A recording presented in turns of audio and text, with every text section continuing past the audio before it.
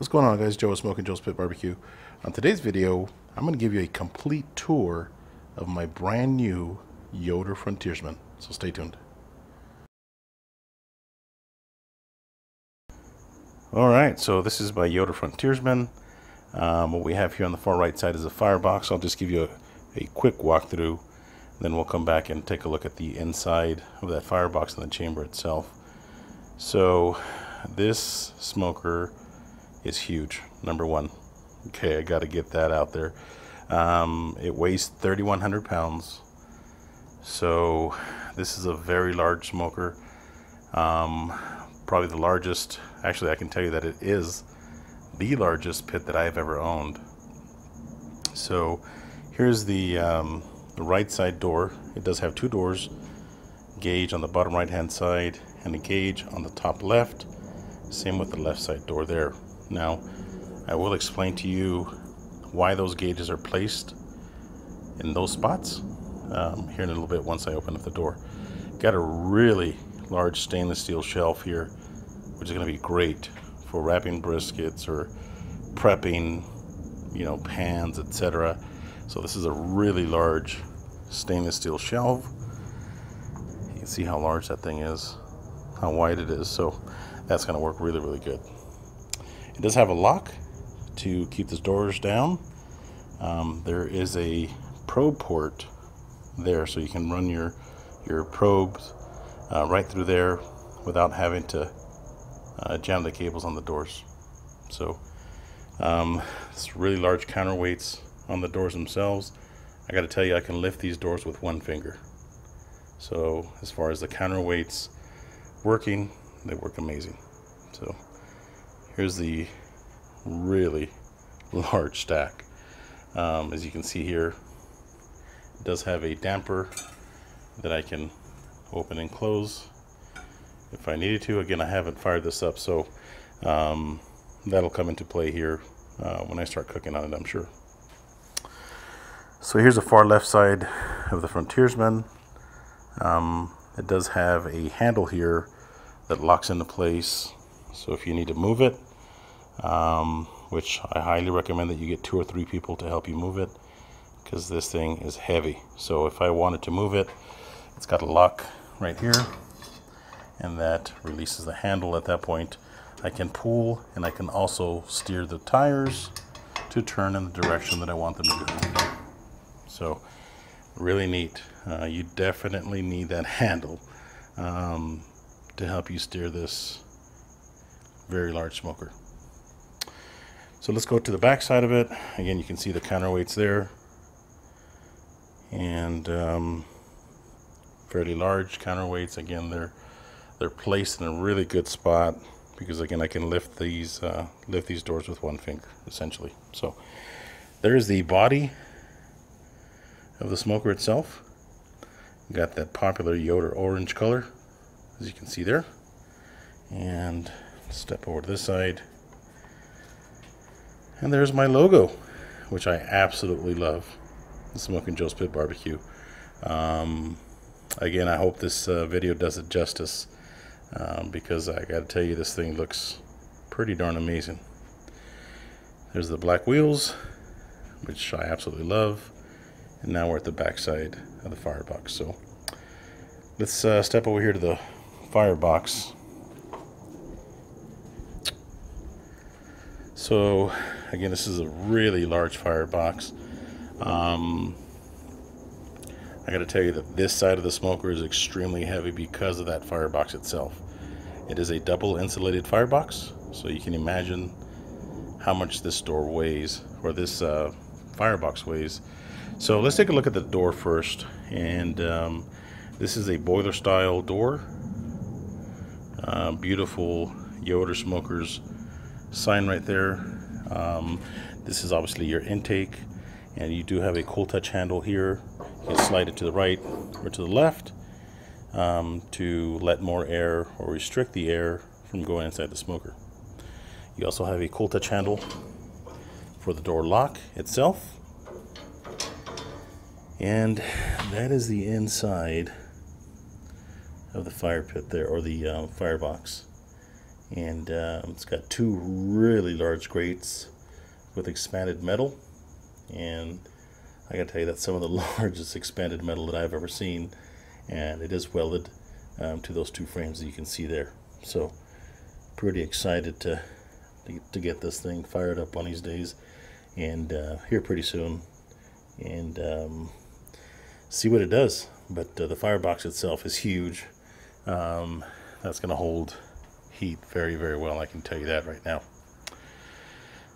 One thing I did want to show you and talk about is this is the top of the firebox here, and there is a hatch here, and I absolutely love this hatch. Okay, the reason I love it so much is that if I've got a fire going and I need to add 1 or 2 splits, I'm going to drop it in there, and that split's going to take a little bit to catch, which at that point releases a little bit of dirty smoke, and so that doesn't hit my food that I'm smoking, I can open up this hatch and let that dirty smoke out of the hatch. Once the split is completely caught or lit, at that point I can close this hatch down and let the smoker do what it does. So let's take a look at this cooking chamber, and I'll open up this door so you guys can see why those gauges are placed where they're at. Now the doors do come with this lock right here, just a pin. Slide this pin out. Okay, and you can, again, look how easy it is to raise this door here. So alright, so a couple things. I do have some keys here. You can see I haven't done anything with the smoker. I still have the paperwork with it, the operating instructions, and I also have a catch can, as well as some paint if you ever need to touch up your smoker for scratches, etc. You do have some paint to handle that. You're also going to get a nice shovel, as you can see here, to shovel out the coals. Okay, so here's the top grate, and I was going to tell you the reason why these gauges are placed where they're at on these doors. As you can see, that gauge right here on the top left is directed at that top grate right there. The bottom right hand gauge that you see there is for the bottom grate itself. So number 1, it's going to measure the temperature at my grate level, and gauge number 2 is going to measure the temperature up here at this grate here. So these shelves do slide out, as you can see here. So I can have some food here, I can baste it, do whatever I have to do here. But you can see how, let me stand back here so you guys can see exactly how far that shelf comes out. So, and slide it back in. Let me open up this left side door. Oops. Let me close the exhaust damper. There we go. So you can see I've got 2 of these really large shelves. Here's the left side, and there's the right side. So you can probably fit, good Lord, I don't know, 4 good-sized briskets on each of these shelves.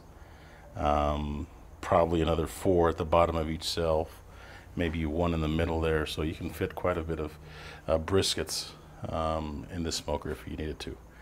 Now this handle right here, this does control a heat damper. Now this smoker does have some tuning plates that run the entire distance from the firebox all the way to the exhaust. Okay, and I will remove one of these grates so you guys can see that. In fact, let me take the grate off so you guys can see the tuning plates. So stay tuned. Alright, so I took the grate and just moved it over to the left side here, And again, this is the damper door, and again, the majority of your heat's going to be coming out of that firebox. This is going to be a really hot zone here. So if I want to cook from the bottom up, you know, I could essentially leave this damper closed, maybe open it slightly, and the heat's going to come from the bottom. So at that point, if I was cooking some briskets, for example, I would cook them fat cap down. Now, I like to cook fat side up, or fat cap up. So if I wanted to do that, at that point, I could adjust this damper door right here. You can see that. That's going to let some heat right out of that firebox and into the cooking chamber, which again, the heat's going to come up. At that point, I would be cooking with the majority of the heat coming from the top going down to the exhaust. So again, I haven't fired this up, so I haven't messed with it, but I will. I'll probably end up cooking some biscuits, doing a biscuit test just so I could test for hot zones, etc. Now, I will be washing these obviously with soap and water, and you don't necessarily have to, but you can spray the inside with some cooking oil if you wanted to, but I don't think anything's gonna ever rust on the inside, especially if you're cooking a lot of proteins, briskets, pork butts, etc. I think that the grease alone is gonna help keep the inside nice and lubricated, but I probably will spray it down with a little bit of vegetable oil, just to make sure everything's nice and lubricated, if you will. So the tuning plates, you can see this is the start of the tuning plates. You can see some very small holes here. That obviously is going to let some of the heat up to those holes and smoke. These plates are really thick, probably about 1/4 of an inch thick, and so they're going to hold some heat coming out of that firebox. Again, heat's going to be coming from the bottom up, but as you move to the left, you will have larger holes. Let's see if I can lift this. There you go. Larger holes on the tuning plates. Okay, that's going to bring the heat over to the left side. So if I were to cook with the doors or the damper completely closed, this is going to be a hot area, because again, I got larger holes on my tuning plates, letting more heat through on this side. But I can regulate that by opening up that door there, that damper, letting more heat come out on the right side instead of letting it all come out on the left side. So this is a really large cooking chamber. The chamber itself is 30 inches deep, just a cooking chamber, by 70 inches long. So it's about 2,100 square inches, I believe that's that measurement. About 2,100 square inches of cooking space in this smoker here. So 30 by 70 inches, so it's a really large cooking chamber. As far as this smoker being portable, it is portable, but you do have to have a good trailer, probably with a steel floor. Now the trailer that I transported the smoker in, it does have 3/4 inch plywood, and I got to tell you, where the wheels were sitting on the right side, on the firebox side over here, the 3/4 inch plywood started to bow a little bit. So I got to tell you, 3,100 pounds will do that to 3/4 inch plywood. So I plan to modify my trailer a little bit so I can transport this smoker in the event I want to get back into competitions, etc. So you also have a compartment down here, and let me see if I can get to it. There you go. Those keys that you saw on that grate are to lock this box. It does have a lock right there. Let's slide this out and put some tools in there. Maybe some gloves. Maybe your coal shovel. Maybe a coal pick, etc. Now, when this thing is running, you probably don't want to have anything that's going to melt. Any plastics, paper, because I'm sure that cooking chamber is going to release some heat. So you want to make sure you don't have anything that can melt or burn in that. But And if you have a shovel or some tools or something, you're going to be fine in that storage area there. So that is the storage part of it. Again, this thing is huge. I got to tell you, with the doors open and the storage unit open, I mean, it's like a transformer, if you will. Now on this side, one thing I did not show you, on this side right here, there is also a door. Let me open that up for you.